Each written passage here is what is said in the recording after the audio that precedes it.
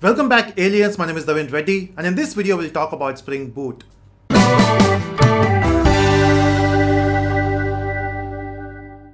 Now before going for Spring Boot, let's try to understand what is Spring Framework and why it is so famous.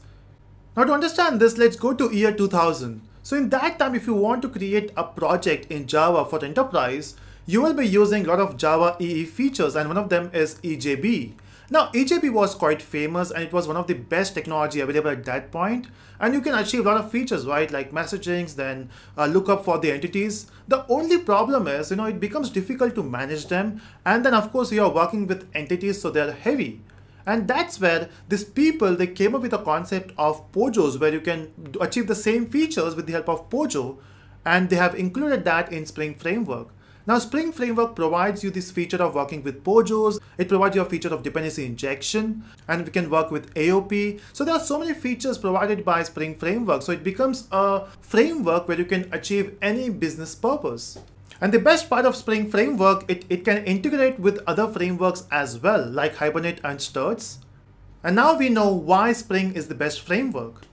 Now there is one problem. Now when you talk about Spring Framework, of course you will be building big applications, right? And when you say big applications, you will be needing some external jar files. So that's one thing, you have to work with jar files. The second thing is the configuration. And trust me, when you're working on the enterprise application, you need to add a lot of configuration, or you have to configure a lot of stuff. And that's where the problem starts, because if you're working on a project, you want to focus more on the convention, your coding part basically, not on the configuration, because we are developers, we don't want to spend much time in the configuration. I'm not saying we can directly skip all the configuration, but we try to focus more on the coding part. Now the thing is, Spring is good, but we want to focus more on coding, and that's where these people who created Spring Framework, they thought, okay, why don't we create something where as a developer, they will focus more on the convention, and that's where Spring Boot comes into picture.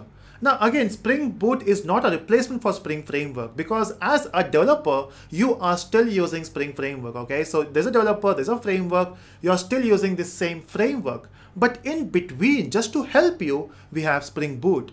Because Spring Boot says, hey developer, I know you want to work on a project and Spring is the best framework.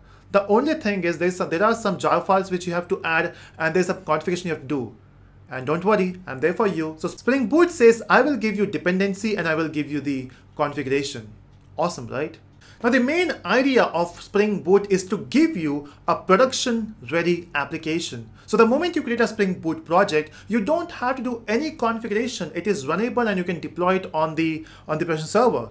It will do nothing, but it will work. You don't have to do any configuration.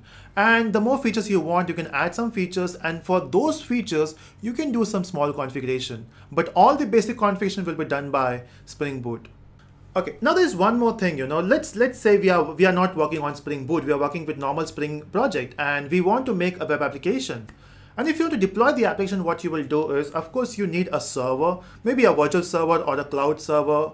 And if you have a server, you need to install a Linux server. Okay, so that's done. So we have a physical server, then we have a Linux OS. And on that OS, of course, you'll be installing a web server, maybe an app server, maybe Tomcat or Glassfish. And then on that Tomcat, you'll be deploying the WAR file which you create for web application. So many layers, right? And nowadays we are moving towards microservices, and we want to make it a bit easier for us, right? And that's why Spring Boot says, hey, you don't have to actually do all those things by yourself. In Spring Boot, it provides you an embedded server, which means the application jar file which will create. Okay, we will not be making WAR files now. We'll be making a jar file, and inside the jar file, we'll be having Tomcat. Oh, we'll be having Tomcat inside a jar file? That's right, that's an embedded Tomcat or embedded server, you can say. So Spring Boot says, your jar file will have an embedded Tomcat, which means you can run your project and on any JVM. You don't basically need a web server there.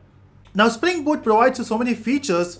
Two of my favorite is, the first one is starter projects, because if you want a project, let's say if you want to make a web application, Spring Boot will say, okay, we got Spring Boot Starter Web. It will give you a web project. And if you want to work with jdbc, Spring Boot says, okay, don't worry, we have Spring Boot Starter jdbc. You can simply use that and it will give you a ready project. What about the configuration?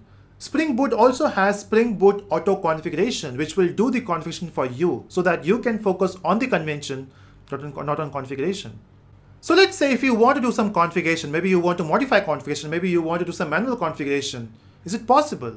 Does Spring Boot provide you the XML files? And the answer is no. Spring Boot will not generate any XML file for you, okay, because there is no XML file. Then how would you modify if you want to do some configuration? And that's where we have a special file which is application.properties. You can add the properties which you want there, and it's quite simple. Now you might want to see the practical implementation of this, right? Of course you will be. So in the description area you will find 2 links, and those 2 links will help you to understand Spring Boot more. They are not the exact complete Spring Boot video, but it will give you a good glimpse how a Spring Boot works and how can you create a project. I hope you got the basic idea of Spring Boot. Let me know in the comment section, and do like the video if you liked it, and thank you so much for watching, everyone.